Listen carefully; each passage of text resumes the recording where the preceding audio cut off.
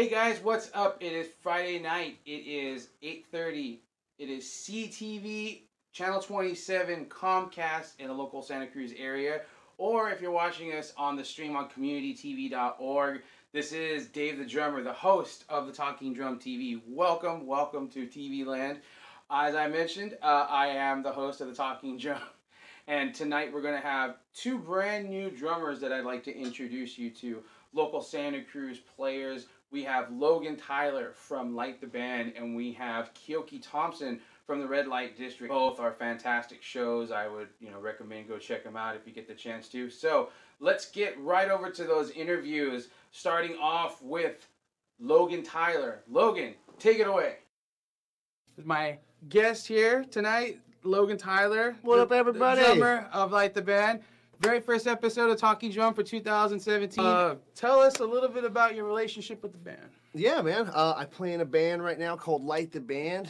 We're based here out of Santa Cruz. We've been playing here for about 3 years now. Yeah, everything's rolling good. We have a couple gigs we play here in town. We play every other Friday at Bocce's. Right. And we play in San Francisco every other Tuesday at the Boom Boom Room. Right. Congratulations on that. Yeah, man. Thank you. It's been really cool. We've been playing there for a couple months now. We have a little residency going there with them now. So, yeah, we're very excited about that. Right on. So how long have you been playing with Light the Band? With Light the Band since the end of 2013. Okay. So our first gig was November 5th of 2013. Right on. So just over 3 years. A little bit about your drumming background. How long have you been playing? You start out like with the school band or something like that? Yeah, actually I got really into music when I was in 7th grade. And I joined school band at my middle school and did like the percussion department for 2 years there, whatever you want to call it, playing different percussion instruments. But I kind of got real disheartened with it because I always wanted to play drum set in the concert band, but there was a kid who was my grade who was really good at drums, so he always got to play the drum set. So once I got into high school, I kind of stopped. I was just like, I didn't like playing timpani toms and like cowbells and stuff. I wanted to like play drum set. But then I kind of put it away and didn't do any actual like academic music of any kind until I was a senior in high school. I was really big into like reggae and rock and roll, a couple things. So I just kind of got the spark to play again and bought a drum set from a classmate who was selling a full kit. And yeah, the rest is kind of history. So it's about 10 years now, I guess, I've been playing. Right on. So I often ask this of the guests. So do you have any inspiration, like drummers? It doesn't necessarily need to be just drummers. It could be, like musicians in general. I'd say for me, Stevie Wonder, even though he does play drums, the guy is just, he blows my mind with, his entire, catalog of stuff he does. But is there anybody that just like, man, you hear them, you see them, and they're just like, to get that spark, Yeah, I'd say lately what my biggest inspiration has been in the last maybe year, 2 years has been, I'd say, the Grateful Dead. I think as far as like a musical group or entity that I really look up to and try to emulate and try to, maybe not emulate so much like the style of music they were playing, like the notes or whatever, but just kind of what they did as a band and the touring and the playing and the recording and the mind state that they're in, I guess, just the what they were going for vibe-wise with their shows and creating experiences at their shows, and that's kind of what I want to. It's been the biggest influence on my playing, I think. Yeah. Well, I mean, this town loves the Dead, and I mean, this town has roots in the Dead. The Santa Cruz Mountains has, is the birthplace of Mr. Jerry himself. So, I mean, that's awesome. I think a band really that can get that kind of feel, especially in this area. Yeah. You guys, I mean, I've been to you guys' shows. You've got the crowds eating out of your hands. You guys do what you guys do, and you do it well. Yeah. Tell me a little bit about your drum setup. Like when you go to a gig, you play a show. I mean, we have, we have one of your kids here. So sitting behind my kid here. I play a pretty normal 4-piece. You could call it snare drum, high tom, floor tom, kick. Just a couple cymbals is pretty much my basic kit. I have another kit that I gig with now, which is an old Ludwig kit, a 1965 Ludwig kit that I really like that I just got. So this has kind of become my practice kit. This kind of sits up in the room now. But this is pretty much it. Nothing too special, nothing too crazy. This is my favorite snare drum in the world. This is my Craviotto snare. I actually want to give a shout out to Johnny Craviotto, rest in peace. He passed away a couple months ago. He's one of the greatest drum makers of all time. There's no argument that. And yeah, they're actually going out of business, which is crazy. So this thing is like will become a real deal collector's item. So yeah. So we have a clip of Tyler in action with Light the Band. We're gonna jump to that clip, and then we're gonna come back, talk a little bit more with Mr. Tyler, and we'll be back in a few with that. In the meantime, enjoy this clip.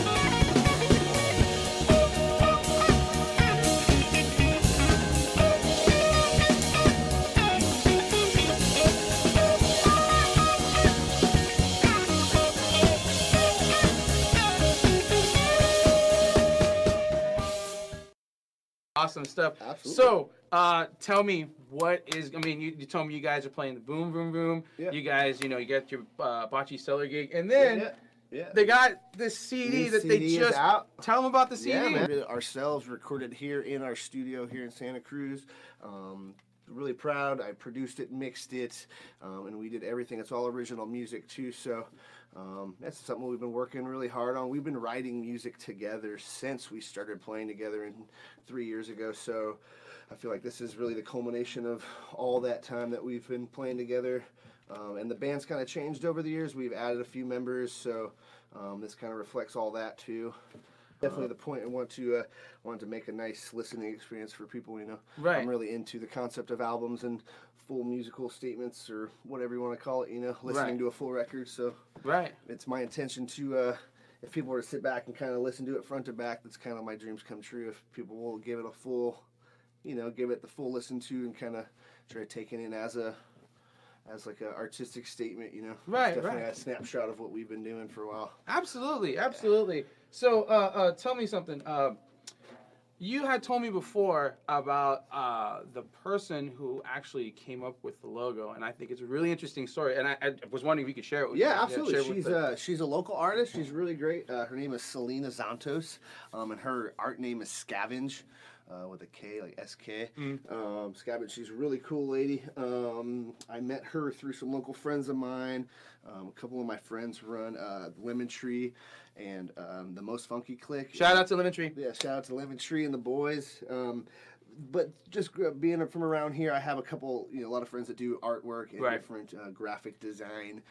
So when Light the Band started, when we started doing our thing, getting our name together and getting our stuff together, we started looking for someone to do art, and she was a friend of mine who I know, so we contracted her to do some different logos for us. Yeah. And there's kind of a big story behind the story of Light the Band, and it kind of has to do with kind of some family members passing away, and kind of using the passing of some loved ones to kind of as an excuse to create and kind of, I guess, be more artistic. That's kind of always been the fuel of our band. That's the way I started it. Absolutely, so, absolutely. I asked you to share the story with me because I can totally relate.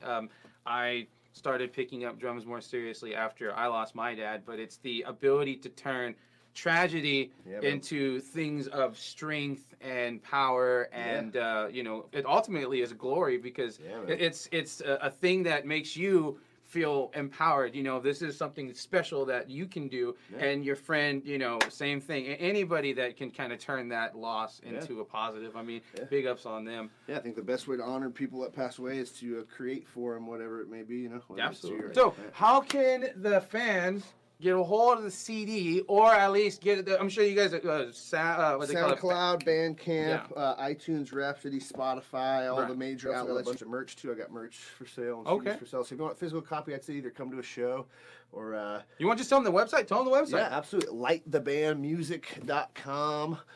You can check us out, check out all our shows, check out our new merch. We have a bunch of videos up, a bunch of pictures up, tons of music up. I also record tons of live shows that we play. Guy, he knows what he's doing. He's putting out his heart and soul when he goes and he does this with his band. So go and check him out. Go and take a listen to him. What are some things you like to do, like outside of playing music? If I'm not playing drums, I'm either dorking out in front of a stereo, in front of a speaker, or just listening to music, or playing ball. Right on. Yeah. Want to give a shout out to my girlfriend, being super supportive, helped me out through all the dark times, walking me through all the times you kind of lose your confidence. It's always good to have somebody there to kind of have your back and make you kind of feel like you're a little bit higher in the above the clouds than you think you really are. And I want to leave you with that. Much love. We'll see you next time, guys. Peace. Peace out. And we're back. Thank you so much for coming on and interviewing. Next up, we have the drummer from Red Light District, Keoki Thompson. Keoki Thompson, quick as can be, with tons and tons of skills. Let's get over to that interview right now. Keoki, take it away. Got Keoki Thompson here at the Red Light District. Known Keoki for a couple of months now. We've actually kind of crossed paths in strange ways. He actually started playing with a band I play with called Wallbitch, but it would become Stalked by Satellites. Keoki, how long you been playing with Red Light District? It's a little over a year now. Yeah. It was May of 2015, I think, that we started this incarnation of what we are today. Right. Me and the guitarist Ravi Lamb joined after they had kind of a switch in lineup. They needed a new guitarist and drummer. Just so happened to be living with Dan, the keyboardist, and he asked me to try out, and I did, and worked out. Originally, I was only supposed to be a fill-in drummer, and we actually had pretty good chemistry, so they stuck with it. Right on, right on. How long have you been playing yourself? About 14 years. I was 10 years old when I started. What kind of background do you have? Did you play in high school, marching band, jazz ensemble? Like, what's kind of your background? Started in middle school, like 6th grade, just concert band, and then went into high school, played drums all those 3 years, 6th, 7th, 8th grade. High school, I started playing marching band, like snare drum. Eventually became the snare captain there, and then moved here when I was 17, started playing drum set. at that point because the marching band in Scotts Valley was non-existent. Yeah. So Very cool. yeah. Very cool. So who's some just musicians in general inspire you? Steve Gadd definitely is a big one. Of course, we were just talking about Buddy Rich and his Sticks. Watched a lot of Buddy Rich growing up. I love like Bernard Purdie. Oh yeah, Yeah, Mr. like Purdie. you can hear it in our music sometimes. Yeah. I definitely love what he does. Of course, John Bonham. You know, the list goes on. I could go on forever. Yeah, I love Purdie because he's the shuffle man. I mean, if you know the guy, you know he's Mr. Shuffle. I mean, seriously, when you got somebody as good as like Jeff Porcaro, basically kind of like stealing your juice a little bit, you know that you've got some stroke. So tell me a little more about your drum configuration. It's a Ludwig Classic Maple. I have a 22-inch bass drum. It's brand new. I just bought it like a year ago. Basically, when I joined the band, I was playing like an 18-inch jazz kit, and it wasn't cutting it for rock and roll. So decided to upgrade. 13-inch tom, 16-inch floor tom. I have Zildjian K Constantinople's on my ride cymbal and my hi-hat, and then a 21-inch. Well, the ride is 22-inch, and then I have a 21-inch sweet ride for my one crash. Okay. Oh, and then a China, of course. Yeah, that's right. You rock the China. I love my China. I was very tempted to go and get a China off of a buddy of mine, Naka, who I've mentioned before, and I probably should have grabbed that, but I'm pretty happy with my China, which is why I didn't jump on it. Is there a particular stick style or a style of stick? I like Bill Bruford, from Yes. I like his sticks. Just like 5As really are what I normally use. Nothing too thick. I like a lighter stick with I like a wood tip too. Yeah, like nylon. That's exactly what I was just about to ask: is wood tip or nylon? And for some people it makes a difference. For some people they just kind of prefer more of the size, and they just kind of deal with that. We got a clip of Red Light District featuring Keoki playing. Hey guys, Dave the Drummer here. Be sure to subscribe to the Dave the Drummer YouTube channel. You'll be able to get all the newest Talking Drum episodes as soon as they get uploaded. Be sure to also check me out on Facebook, on facebook.com/Dave the Drummer 831. Be also sure to check me out, all my music, just to kind of get a listen to what I've done, what kind of stuff I do. SoundCloud.com/Dave the Drummer 831559. I'm also on Bandcamp. You can look me up as Dave El Baterista. You will find my album Amigos. It is a 3-track EP, jazz, rock, fusion, different kinds of stuff. It's a 10-minute long album, but it's all originals. Very, very happy to have put that out last year in October. But hey, I haven't tried my best to kind of get it out there, mass exposure. But I have plenty of time to do that. It's my album, and so I'll do whatever the hell I want with it. So, anyways, be sure to also check me out on Instagram at DaveTheDrummer831. You can always see what I'm up to at my website, pudesuhiro.wixsite.com/DaveTheDrummer831. And we'll see you guys at the very next episode of The Talking Drum.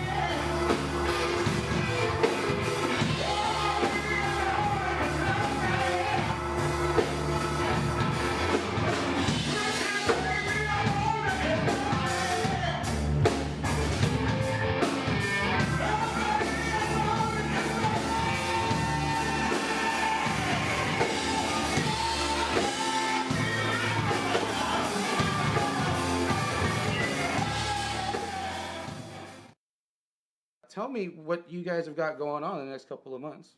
We're releasing an EP. That'll be December 17th.